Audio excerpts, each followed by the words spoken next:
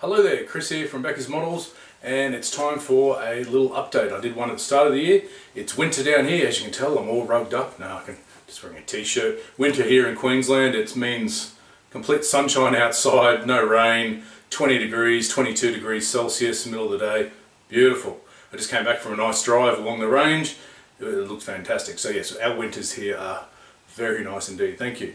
Now look, for those of you who've just joined the channel, I had a really viral sort of experience with that top 10 list I did a few weeks ago, 100,000 plus views. I don't know why that happened, but anyway, a lot of you subscribed, and hello, welcome. And really this video is mainly for you guys, but also for those of you who've come along the way and you're asking, like, what are you up to, Becker? What are you doing? What's going on? So I just got to give a little explanation of how I model, and I will get into what's going on, because as you can see, this is while this looks like my modelling room, this is actually my office. I'm filming this from home. I work from home, I'm self-employed, plus I help run a publishing business, and because of that my hours are very long. My day is 16 hours plus sometimes, but I have large gaps in between. Now when I first started up working from home, it was a real struggle, and my wife suggested to me, she said, oh, you got to do something. You're just sitting in front of the computer, you know, watching cat videos or just stressing out or going over things too many times. Get a bloody hobby, Chris, she said to me. So fair enough, it's gone from building a little tiny airfix kit, I might even put a photo up there of my first ever kit, to this obsession. So I model while I work, and it's a privilege to do that, but it helps with the stress, helps with my health. And what that means is I rarely model at night. I sometimes get to model at night after the kids are in bed, and I almost never model on the weekend. That's, you know, family time and what have you. So if you're looking for updates on Facebook and you're like, oh, what are you up to, Becky? You're not doing anything. Well, I don't model on the weekend like most people do. So there it is. So enough of that waffling. Let's get straight into it. What have I been working on right now? So there's three things I'm working on at the moment. I've got one very long-term, I mean really long-term project. I did one video for it. I'll tell you about that in a minute. Plus a major distraction, inspirational project, and a Shelf of Doom project. Now I've completed one Shelf of Doom so far this year. That was, no, two I should say. I finished my 8080, which is in the cabinet there behind me, the walker on the lava field. Put a couple of videos up for that recently. And I did the AMK 148 MiG-31. But the other one I'm doing, which is in the cabinet down there, right down the bottom, is Academy's AH-1Z, yes, Z, Viper. I'll put some photos up of my work in progress. I finally got the thing together. It just needs a few seams to be filled and cleaned up, some photo etch added, and I can start painting. And I'm going to paint that as a Australian Army what if. The Aussie Army are getting rid of their Tigers, and they wanted a new attack helicopter. They eventually picked the Apache. But unfortunately, as I said in my last video, there's no decent Apache kit out there really. There's a few Academy ones in Little Area.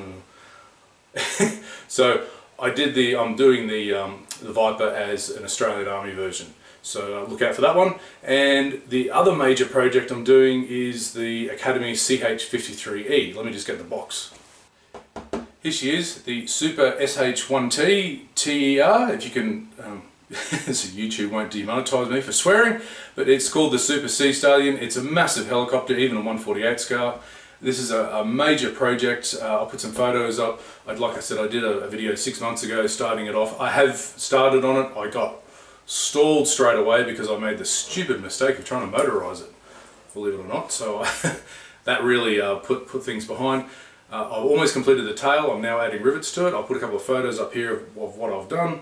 And yeah, I'm hoping to get the next video for that out soon, because that is one of the problems with videoing builds, is it ends up taking you twice as long, okay? Because every hour you spend videoing is 2 to 3 hours of editing. But it's not just that, it's the Super Stallion, it's very intricate, it's a very hard, like I said, I'm completely redoing the entire kit. Check out that long-winded video I did about my plans for it. It's going to take me probably a year, 2 years to make. I'm hoping to have it done by the state competition that we have here for next year, not even this year. I'm not even thinking about this year. So yeah, I'm hoping to get the next video out soon, but bear with me. The other thing, the little distraction, let's go over the bench and I'll show you that right now. This is my tank girl. This is the spare TACOM Object 279 turret, which I've modified slightly. We've got a bit of a day spa bed here that I'm going to make and put an umbrella up here and few other parts, a bit of a rocket there on the on the barrel, and yeah, I'm going to have this lovely lady here standing on the back here as she was sunbathing. I'm going to make a deck chair there. Bit of fun, why not? I'm going to add a bit more weld seam detail and a few other things, and yeah, paint it up into a funky colour. The great thing about this is I can put this turret on the actual tank. I can swap them back and forth. So that leads me to, might make some very interesting things happening with that tank. So yeah, stay tuned for that one. So stuff that I'm working on and off the bench, you know, I do a little bit, put it away, do a little bit, put it away. You would have seen I built the Tackle Object 279, and I did a build review for that, and I've gone ahead of that. I'm not going to show you what I've done just yet. It's a bit different. I'm not doing it out of the box. I'm making quite a few changes to the baseline kit. So that's on and off the bench at the moment. Might take it with me on holidays, might not. We'll see how we go. The other thing I'm doing, let me get the box. The second thing I'm doing on and off the bench, and I actually just finished major pre-painted construction of this last night. Such a beautiful kit. See if you can get it in there nice and sharp. It's Tamiya's new Spitfire. Tamiya's new Spitfire. Doing this for the Plastic Posse group build, and what a fantastic kit. I'm glad I held on to this kit. I was thinking about getting rid of it and just doing 132. No, this is a beautiful kit. So yeah, that's underway, and I've got something very different planned for that. Well, not that different. It's an inspired build by another modeler who I admire so much, Fancherello. So stay tuned for that one. And the last thing that I'm working on and off, and in fact it was really weird, the other day we lost power here, so I had my laptop upstairs on the deck overlooking, I got a forest out the back, I had some beautiful light there, and I thought, oh, bit of downtime. I can't use the lights downstairs, it's a bloody dungeon down here. I've got all my lights on at the moment here, so you're probably getting washed out with lights, but the F14, the 132 F14, I've scribed the entire bottom fuselage on it, and now I need to move to the top half, and I come up with a different technique to scribe the panel lines and remove the old ones. It's actually really quick, and I think it's a good job, so stay tuned for that one. It's really good. I'm also building the I'm building the 148 scale Tamiya A and D at the same time, and I mean they're already pre-assembled, ready to go. I'm just going to play catch up with this one. So I've got a lot of things on the go, but I also have a lot of projects that I've stalled out on and I really want to get back to. I made a promise at the start of the year, I plan to do these kits up here, blah, blah, blah, and that's all just gone to, you know, what's the saying, best laid plans of mice and men. Too many distractions, too many squirrels as we call it, but I'll just go over what I've got stalled out and I really want to get back to, and yeah, they really excite me. I mean, the first one is the A6 Intruder, the 132 Trumpeter kit. This is an amazing kit. If you watch Doug's channel, Matt at Doug's Models, he's done the E version, I'm doing the A, and the main thing with this kit is the ordnance on it is absolutely rubbish. I mean, you just toss it away first thing you do.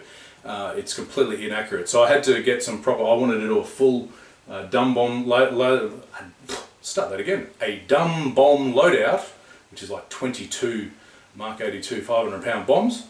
So I bought some resin ones, and they had to come from France in the middle of the virus, blah blah blah blah. They've been here for a while, they're sitting in the box.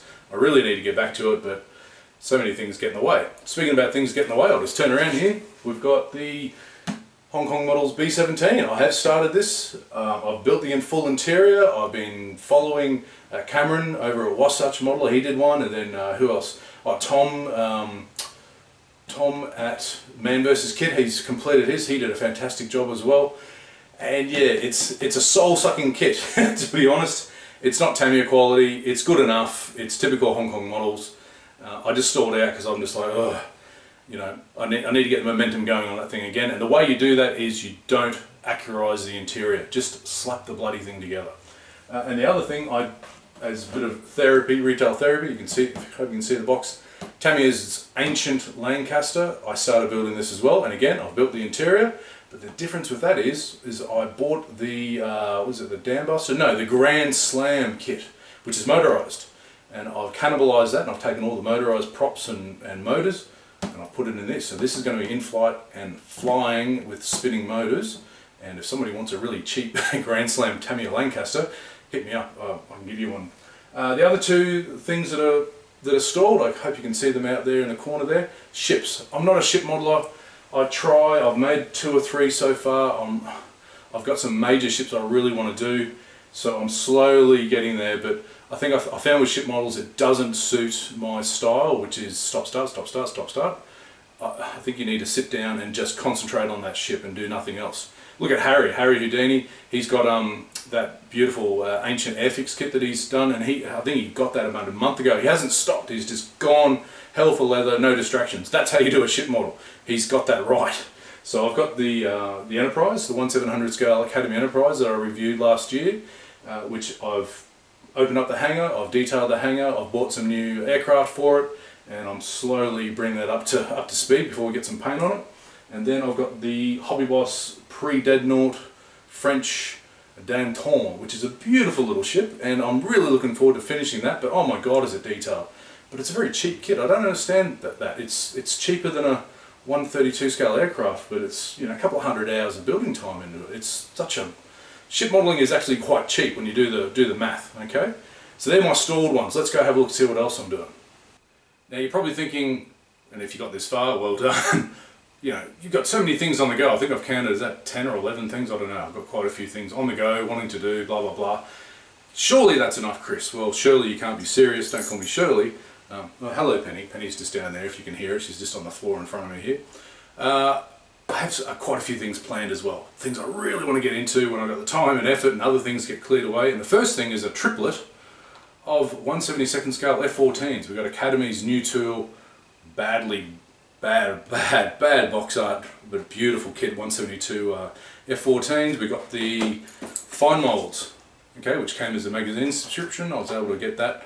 There's about 4 of these boxes, and the last one, yeah, the 172, they're big boxes. Hang on, and that's what's that? Great War Hobbies. You know, my favourite squadron, VF31. That's their 172 F-14D. So I'm hoping to do a triple build on those, because they're all superlative kits and they're all very interesting in their own right. So maybe I'll video that, maybe I won't. Let's see what happens. And another triple build, believe it or not. Some Falcons. Yes, I love the Falcons. I've built, I don't know how many I've built now, 3 or 4.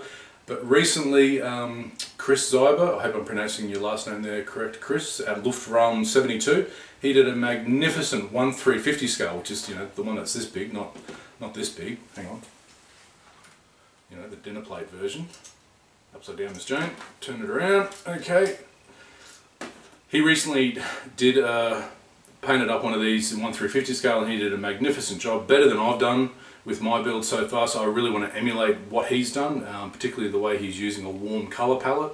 So I've got 2 other Falcons. I've got another one of these which I'm not doing as a Falcon, I'm doing as a modification. It's a really old project that I'm resurrecting at a smaller scale. And a solo Falcon, if you've watched the Solo movie, which I really enjoyed. A lot of people didn't, don't know why, it was fun. So I'm doing 3, dun dun dun. So this one's already built, because, I mean, if you know, I mean, these kits are amazing. I had this laid out upstairs on the dinner table upstairs, a spare table. And I had the parts all laid out, had my tools left out, and I could hear someone working on it. And I looked around, and my 7-year-old son, little bugger, he actually had built the guns, the loading ramp. Okay, he built some of the what else did you do, Mark? He did the cockpit. I mean, I had all these parts all laid out, ready to I was going to do them after dinner. You know, he just did them for me. So, you know, if a 7-year-old can do it, any of us can do it. So yeah, stay tuned for that one. I don't know when I'll get to this, but I really want to paint and get involved in this. So maybe it won't be a triple build, maybe it'll be this one, and then I'll do a double build with the other 2. If you watch my video on wish list kits, well, you know, top 10 groups of kits that we want, that we wish for, and I touched on about TACOM and their 116 tankette range, and I finally got a Weasel, or Wiesel, how do you pronounce it, I don't know. And I was all set to build this, all ready to go, and then I was like, yeah, oh gee, that's a thick box. I mean, how am I going to fit that in my suitcase? I'm going on holiday soon, so, you know, I was going to take this with me. We're going on the airplane, and hang on, light's going crazy. Can you see that? Okay. Going on the airplane, not the usual car trip we do. And I was like, oh, it's a bit too big to fit in the suitcase with all my tools and stuff. And then the group build I was going to do it with, they pulled me up and said, whoa, whoa, whoa, Chris, you're reading the month and date in the American style, which is stupid. It's day, month, year, people, not month, day, year. It doesn't start till July. I thought I could start it straight away. I thought, oh. So anyway, later on in the year, I'll get to this one. Great kit, I've already had a good look at it. If you want me to do a review, leave a comment down below, but I think I'll just get stuck into building it, and I'll do a little review at the start of the build, because I've built 2 of their other 116s, the Type 94 and the can't remember what the other one was. No, I've just built the Type 94, and they're fantastic kits. They're late model tack-on, go together really, really well. Now, what have I been buying and collecting and adding to the stash? Well, I've only finished 2 models and bought, I don't know how many, over 30, and we all do it. We all like to collect stuff. My cupboard, which is just over here out of shot, it's completely full, and in fact it's so full I've got stuff up here. What's this up here? Another X-Wing. Remember when I was doing my top 10 kits and I said this was one of my favourites? And just as I was editing it, someone put one up on eBay. It had already been built but not painted, and as if you don't know with Bandai stuff, if it hasn't been glued together, you can take it completely apart. Got that super cheap. Very, very excited about that one. So I've got my other one. Can you see that? Is that in shot? Maybe? Yep, the other one's in there as well. Trench run diorama, anyone? Anyway, that's long in the future. I'm glad I was able to pick one of those up. But let's talk about some other stuff. So we've got a Tiger. Ooh, Tiger. Ooh, full interior Tiger. Blow up this Tiger, yes, Tiger. Ryfield model Tiger. I've always wanted to have a go at their full interior one, but I still really want to do the Wittmann one. I really want to blow that son of a nutsy up. Yeah, because I really hate Wittmann Tiger tanks. So there is a sale on at the moment for one of these Ryfield model ones. I'm tempted to get it. It doesn't have an interior, the late model Wittmann that Ryfield does. I don't know why they didn't put an interior in it. So I might get that and just retrofit these parts into it. Hopefully there's not much difference between an early and a late, or enough difference that it doesn't matter when there's blown up bits in the middle. Yeah, so Tiger. Speaking about Ryfield models, wait a second. Now I love Tamiya kits. Their armour is not the same standard as aircraft. Does that make sense? I don't know. They sort of simplify the detail a little bit to make the build a bit more pleasurable. The parts count isn't as high as say Ryfield models or Meng or Tac-On or Dragon. But I think I've bought and sold their Easy 8 kit, Tamiya's Easy 8 kit, 3 times. And I'm going to sell it again because I was able to get from a good mate of mine here locally, the Ryfield, is it Ryfield? Yeah, Ryfield Easy 8. And I've had a good look at this kit. It looks fantastic. Can't wait to build this one. I've got a few extras I've collected for the Tamiya kit, so I'll put it on this one instead. So yeah, looking forward to doing just, an out of the box build, something just, everybody wants to do a Sherman tank. You either do your Fury or what have you. I'll probably do one with the black markings on it, 12th Armour Division probably. So yeah, really looking forward to this. Now after I did that video about Tamiya 148 scale aircraft, should be the first aircraft, the late 90s stuff that they did. Should be the first aircraft you should do if you're returning to the hobby or you're starting. I looked at my stash and I went, I don't have enough of them, so I went out and bought some more. Now I've never really liked the Beaufighter, but yeah, it's sort of grown on me, and it's one of those planes like the P-47. I think it looks better wheels down. So yeah, I was able to pick this one up, plus a few more. Got a few more Corsairs, P-47s of course, because there's nothing better to cleanse your cleanse your palate like a Tamiya 148 scale aircraft. So go out and get them if you ever see them on special, and you can get these for an amazing price if you just hunt around. What else have I got? There's a few more things and we'll wrap it up. Some weird and wonderfuls. Love Porco Rosso. This is one of the planes at the end, the what's it called? The Savoia Marchetti S55. Okay, looks like a very complicated build, 1/72 scale. It's a bit small, but it's such a weird looking aircraft. Couldn't hold off on that. Speaking about weird aircraft, you can see I'm rushing through this. We've got a lot of stuff to go through. Yeah, another Models Vit, one of these very unique manufacturers from Eastern Europe. That's the XP55 Ascender, which kind of looks like a little X-Wing. Very strange aircraft from the end of, or in the middle of World War II, it went nowhere. And then the other one is, upside down Miss Jane, is the Dora Wings, who do some great racing aircraft, and I was able to get this kit for well under half price. They had a big sale here recently. The Bell P63 with the massively chopped wings. You can see those wings have been chopped off, as they do for the Reno races, so I'm really looking forward to that one. 3 to go and we'll wrap it up. I reviewed the Trumpeter or Hobby Boss, same thing, 1/32 scale Sturmovik, and led me to think, yeah, I really need to do some other sort of non-single engine fighter sort of jobbies, and I recently read a really good book on the Battle of Britain, A Most Dangerous Enemy, and one of the units that the Luftwaffe used, I think it's Eisengruppe and 210 or something like that. The markings are in here. I'll get it wrong. I'll explain in the description below. They were the best users of the BF-110. The other BF-110 units were utilised horribly. Anyway, I won't go into it. It's a fascinating subject. And yeah, I picked up this ancient, and it's a very old Revell kit that's been reboxed. And you know, who says ancient kits and older kits aren't worthy? This is really good. It's got modern decals, so you know, should go together. We'll see how well it goes together, but this looks like a fun kit. So I bought that, and then I bought a few more because to go with a Sturmovik, you got to have a Stuka. Okay, so there's the trumpeter Stuka. Yeah, it's a little inaccurate, but yeah, it goes together pretty well apparently. And yeah, so I've got the early model there. So again, another Battle of Britain style jobby. And speaking of early machines, you can't go past this box art. Isn't that amazing? Okay, I think that's the Coral Sea Battle, not Midway. So that's the early version of the SBD, the Slow But Deadly Dauntless. And if you watch the Roland Emmerich movie, the Midway movie, great movie. I mean, I was really impressed. I thought the trailer was rubbish, but then I watched the movie, and I've watched it about 3 times now. I loved it. So yeah, I can't wait to do that, and I can't wait to display that in flight, in a dive like that, because that's just brilliant, isn't it? So yeah, looking forward to that one.